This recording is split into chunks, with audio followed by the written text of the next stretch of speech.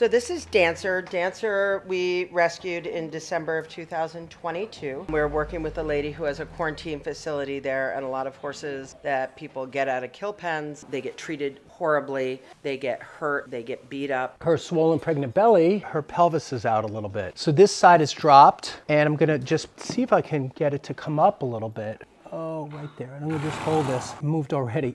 There it goes. So may I get this one for you? I'm just gonna turn your head a little bit, Got it. Go. Got it. Got it. Got it. I know you're gonna be such a good mommy, right?